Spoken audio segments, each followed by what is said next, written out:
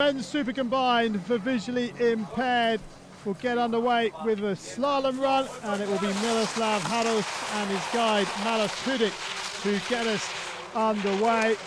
Second in the super combined and slalom at the World Championships in La Molina.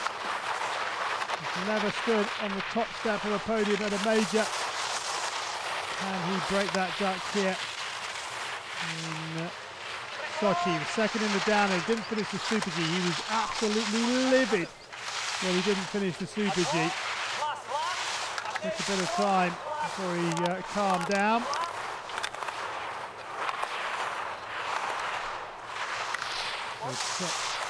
Haraus stopped the clock at 29.97.